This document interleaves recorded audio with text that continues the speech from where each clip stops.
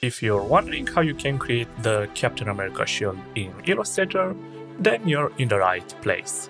Hi there everyone, my name is Andrei Marius. I've been working in Illustrator for over 10 years, and in this Envato Tuts Plus tutorial I put my experience to use as I show you step by step how you can create this Captain America shield using Adobe Illustrator. Before we begin, make sure to check out Envato Elements, where you can get unlimited downloads of stock videos, music, graphics, photos, fonts, and many more. That's millions of creative assets all ready to use and with a simple commercial licensing. You can subscribe right now with the link in the description. Now let's move to Illustrator to create a new document. Select pixels from this drop-down menu. Set the width and the height to 850 pixels. Make sure that the color mode is set to RGB and the resolution to 72 pixels per inch, and then you can create your document. For the beginning, let's go to Window in the menu bar and open all the panels that have this check mark. Make sure that the control panel is active, and then go to Toolbars and Advanced, which will give you access to all your tools. Now go to View and Show Grid to enable the grid. Go again to View, but this time select Snap to Grid to enable the Snap to Grid feature. And for this tutorial you need a grid line every 5 pixels, so let's go to Edit, Preferences, Guides and Grid. Just enter 5 in this grid line every box and click OK to apply the changes. Let's start by selecting the Ellipse tool from your toolbar. Simply click on your artboard to create a 290 pixel circle. Keep it selected. For the beginning, remove the stroke color. Select the fill and replace the color with 228, 23 and 28. Now move to the control panel and make sure that the alignment is set to artboard, and then just click these two buttons to easily move your circle to the center of the artboard. Let's press Ctrl and plus to zoom in on this shape. Keep it selected and go to Object, Path and Offset Path. Set the offset to -25 pixels. Click OK to create this new shape. Let's fill it with white. Then go again to Object, Path and Offset Path. Keep this offset, click OK. Now you can use the eyedropper tool to easily fill this smaller circle with this red. Keep the smaller circle selected and go one more time to Object, Path and Offset Path. Keep this offset, click OK, and let's fill this shape with 22, 77 and 157. Continue with the selection tool and use it to select this larger circle. Press Ctrl C to copy it, and then Ctrl and F twice, which will add 2 copies in the same place. Make sure that you select just the top copy and press the up arrow key once, which will move your selection 5 pixels up. Now hold down the Shift key to add to your selection the other copy of your larger circle, and then you need to click the minus front button from the Pathfinder panel. Fill this new shape with black. And remember to change the blending mode to soft light. When you're done, reselect this larger circle and press again Ctrl and F twice, which will add another 2 copies in front. Select the top copy and this time press the up arrow key twice, which will move your selection 10 pixels up. Select both of these copies. Again, click this minus front button from the Pathfinder panel. Fill the resulting shape with black. And again change the blending mode to soft light. Next you'll need the rectangle tool, so select it from your toolbar. Click on your artboard to create a 130 by 45 pixels rectangle. Fill it with white and move it in this position. Keep it selected and let's switch to the direct selection tool so that you can select these 2 points. Keep in mind that you need to hold down the Shift key to add to your selection this second point. And then go to Object, Path and Average. Just check this both box and click OK to turn your rectangle into a triangle. Reselect the rectangle tool and this time use it to create an 80 by 125 pixels rectangle. Let's move it in this exact position. Again, use the direct selection tool to select these 2 points and go to Object, Path and Average. Keep the both box checked and click OK. Select this entire triangle and go to Object, Path and Add Anchor Points.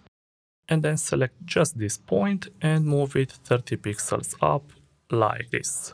Keep in mind that you can have a look inside the info panel to know exactly when you get to 30 pixels.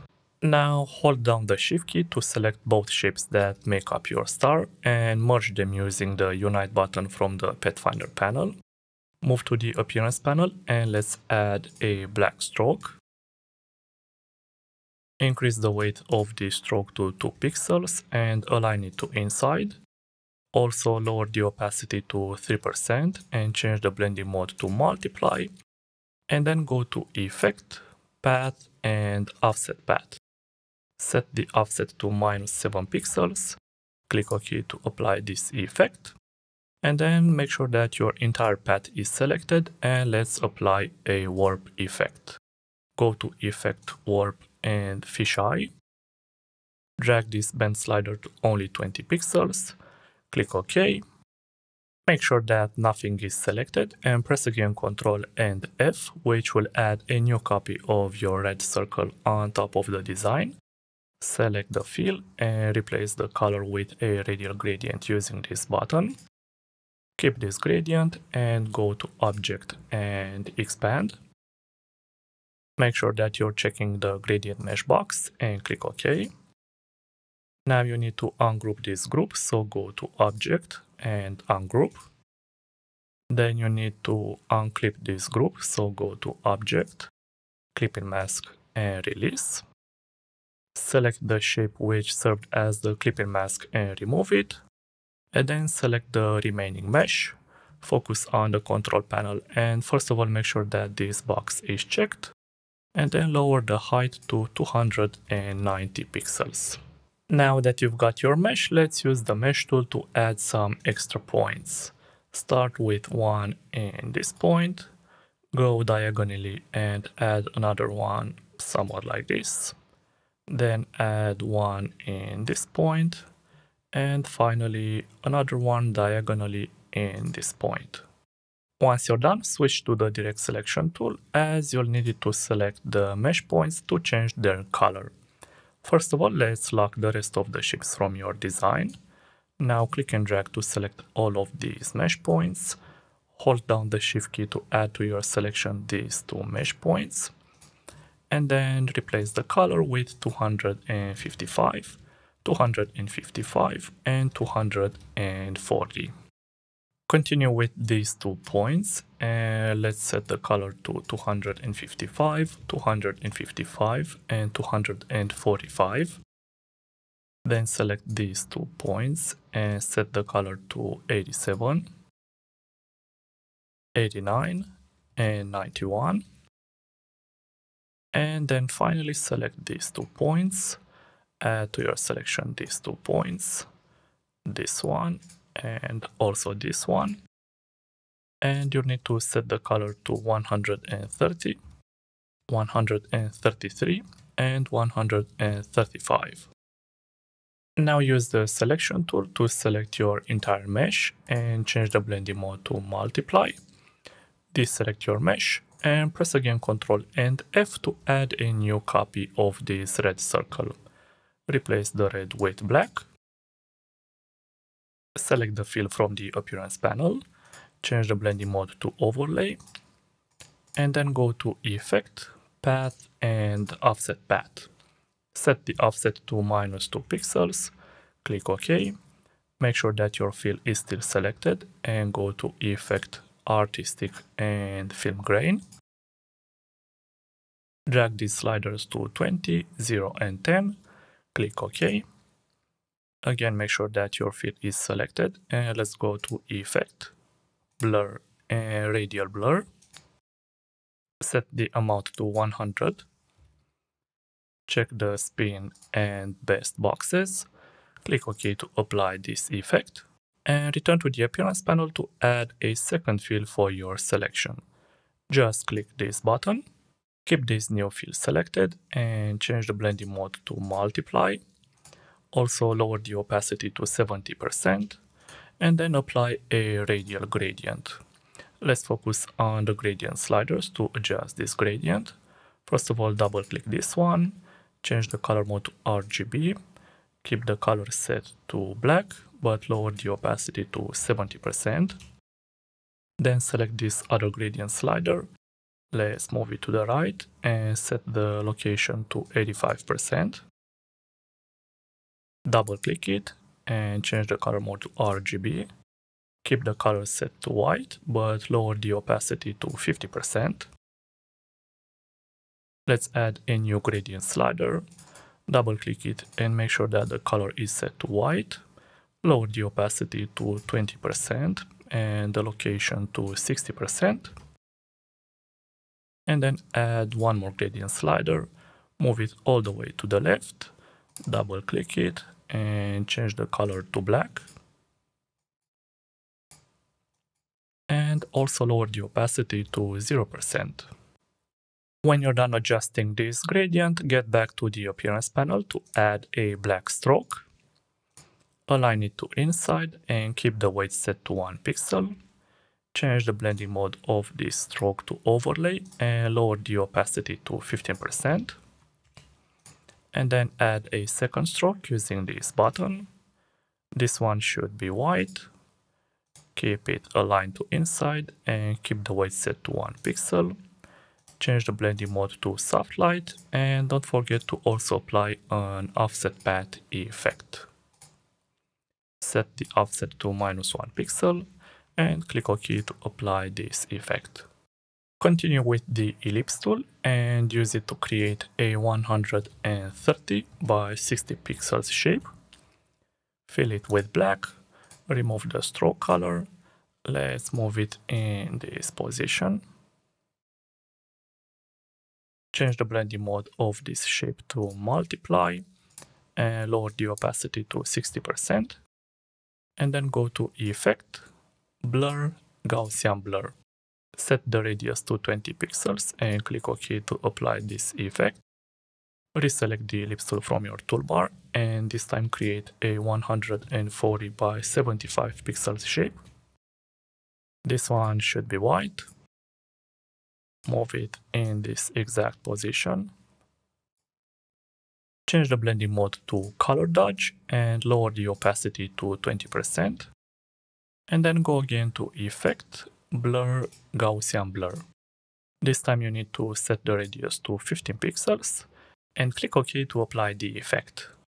Finally, let's add a simple background for this design. First of all, press Ctrl and 0 to zoom back on your entire artboard. Select the rectangle tool and use it to create a shape which will cover your entire artboard. Move it to the center of the artboard using these two buttons. Right-click it and send it to back. Select the fill and replace the color with 50, 55, and 75. Add a second fill for this shape and make it black. Change the blending mode of this black fill to multiply and also lower the opacity to 10%. And then go to Effect, Artistic, and Film Grain. Keep the settings as they are. Click OK to apply this effect. Move to the Layers panel to unlock this bottom circle. Select it and then go to Effect, Stylize, and Drop Shadow. Start by changing the blending mode to normal, lower the opacity to 20%, set the offset values to 0 and 1, decrease the blur to 0 pixels, make sure that the color is set to black, and then you can click OK to apply this first drop shadow effect. Continue and add the second one. For this one, you need to lower the opacity to 15% and increase the vertical offset to 2 pixels. Click OK to apply it and then add a new drop shadow effect. Again, lower the opacity to 10% and increase the vertical offset to 3 pixels. Click OK, and let's add one more drop shadow effect. Change the blending mode to soft light, increase the opacity to 40%, the vertical offset to 5 pixels and the blur to 15 pixels. Click OK to apply this effect. And reselect the rectangle tool from your toolbar to also add a long shadow. Start with a 290 by 430 pixels shape. Move it in the zigzag position. Drag it behind the rest of the shapes that make up your shield. Select the fill and apply a linear gradient. You can replace it with the default one. Set the angle to 90 degrees. And now let's focus on the gradient sliders. Start with this one and just make it black. Do the same for this other gradient slider. And also lower the opacity to 0% and set the location to about 15%. Lower the opacity of this shape to 15% and change the blending mode to soft light. And with this final touch, your design is complete. I hope you've enjoyed this tutorial. Remember to hit that like button as it helps me know that I did a good job. Subscribe if you aren't already, and don't forget to click the little bell icon to be notified of any new tutorials. I'm Andre Marius, and I'll see you in the next video.